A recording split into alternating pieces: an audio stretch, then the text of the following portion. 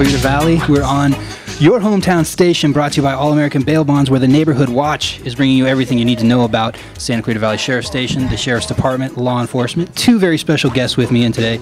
Deputy Josh Dubin. Well, and you're here. You're here, but you're not one of the two. He's not special. I just want to be clear on that. Deputy Stack and Deputy Amy Raniag, thank you again for coming in. Talk to me a little bit about how. First of all, how do you spell Stack? Stack, which is your beautiful Labrador partner. Yeah, Stack is SSTACK. And there's got to be a reason for that. There is a very good reason for that. Stack is actually named after Lawrence T. Stack, who was a battalion commander that was killed in 9/11. Oh. The double S signifies that he is a puppy program dog. So Lackland Air Force Base breeds has a puppy program dog where they breed dogs specifically for bomb detection. Oh. And every dog that they breed, they name after a 9/11 victim. Oh. So the double S is just indicating that he is a puppy program dog with a special meaning behind that name. Very cool.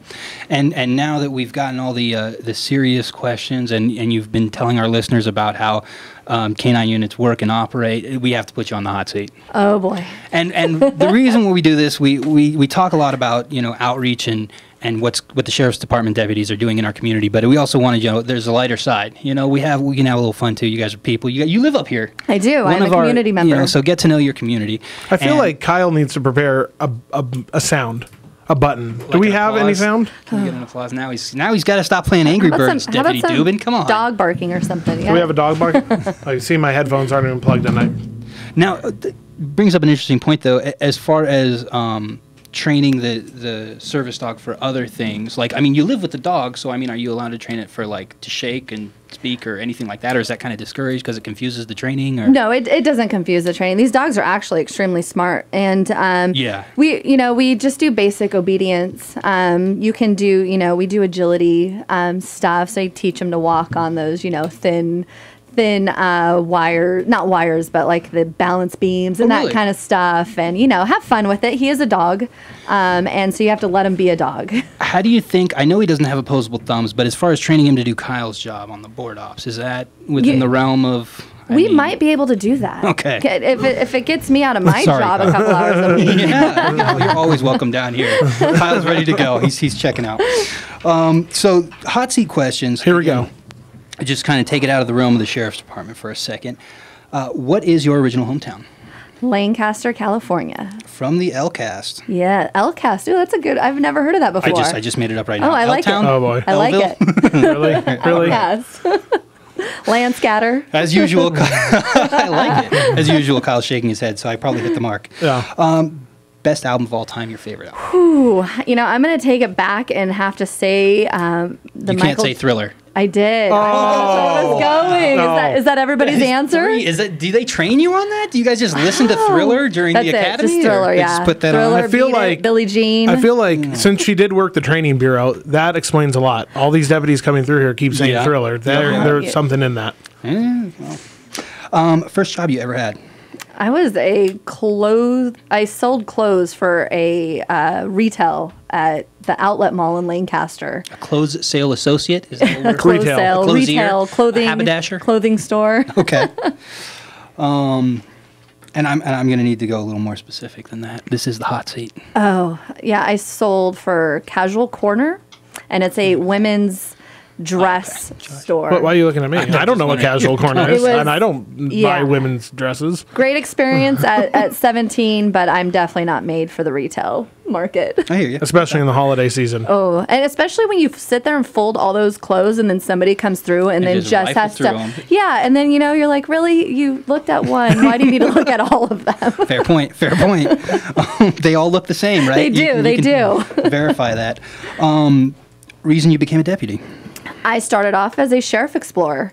I was a Lancaster sheriff explorer. So as a teen, as a young adult? As a teen, I was 17 years old, and I had no idea what I was going to do outside of high school. And once I became a sheriff explorer, I was like, this is it. Okay. This is it. And favorite meal while you're on the job? Anything out of my lunchbox. Oh, okay. I bring my lunch every day. So you're not on a special vegan anything like that? Oh, no. Okay, good. No. Okay, good. That's healthy. Bringing you lunch. Matter of fact, I think I have some leftover steak and some salad in my lunch today. We get half of that. We get half of like, oh, whatever I pack in the lunch and bring something healthy, and then the rest of the people are honest. No, I'm just kidding. Yeah. Well, we do. Okay, I will say that we have a favorite place we like to go occasionally during the week, and we like to go and eat pho. The Vietnamese soup. Sure. And we have our favorite places. So glad you pronounced it pho, by the way, because I've gotten into discussions with people who like say pho because you could say, what the pho, but pho, it's great. Right. Is that the right pronunciation? I've always been told it's pho. Yeah. Well, best part of the job aside from helping people. Working with my dog. Okay, that's fair. That's easy. That's an easy one. Favorite cop, movie, or TV show? Wow. I'm gonna have to say the new 21 Jump Street with Channing Tatum. I like that answer. That's a biased answer. Biased answer. Ruben's rolling his answers. Why is there bias suspected? Because if there wasn't a certain actor in there. No. Okay. I don't know the other kid's name though. I forget. Shocking. Yeah, but I know who he is. I just don't know his name. We got to take a quick commercial break because when we come back, we're going to answer a few questions from our community members in the Santa Clarita Valley.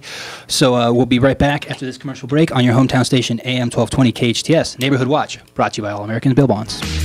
Welcome back to your hometown station on AM 1220 KHTS. We're on your Neighborhood Watch. We're talking about all things Santa Clarita Valley related with three Sheriff's Department deputies, Deputy Sstack, Deputy Amy Raniag, and Deputy Josh Dubin.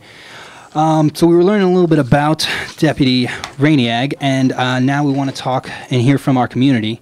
I got a couple questions submitted. The first one was for Deputy Sstack, but I'll let you answer that if you're okay with that. On his behalf. On his behalf, absolutely. Was a question about our dogs, do bomb sniffing dogs like the one that you're on patrol with, do they wear bulletproof vests?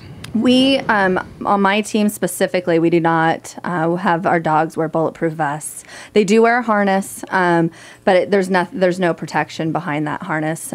So yeah, there is a potential that if I were to get into something dangerous, he could also have the propensity of being hurt. But and as far as your experience, you've been with the bomb unit or the bomb sniffing dog portion of it the entire time. So you haven't worked with like say narcotic sniffing dogs or cadaver dogs or anything like that. Or? Correct. Okay. But do they all run the same? Yeah, with do you see them all equipped the same? With the narcotics dogs, they're usually brought in like during search warrants and after the fact. So there's the dangers. Yeah, there's less of a danger. Whereas like our patrol dogs, when they're physically out looking for felony suspects, which is the heightened alert. They may or may not. I have no background on that. Gotcha. But there is the uniform of the day here. It does say Sheriff's Department on it, and it is clearly marked. Absolutely. And Deputy Sstack is behaving so well. Yes. Was so friendly earlier, and now it only took 55 minutes. It only took 55 minutes. So we had another question from Michael Smith, who asked us on Facebook. Who and how do I ask for more police presence during elementary school drop-off and pickup times? We see people block driveways, jaywalk, stop in the middle of busy traffic to let kids out, use cell phones, etc. And it's frustrating. And how do I get the sheriff there consistently? How do we do it? As a father myself, I can tell you that concern is absolutely real. As dropping off kids at school, it certainly is a concern. So anywhere where you have absolutely hundreds of people, you're going to have traffic situations. But what can we do about it? Well, if you have a specific school that you want us to really focus on, obviously Santa Clarita, we have over 50,000 students in the Santa Clarita Valley. So if you have a specific area that you really want us to focus on, reach out to our traffic department. Traffic sergeant's name, Sergeant Cohen, great guy.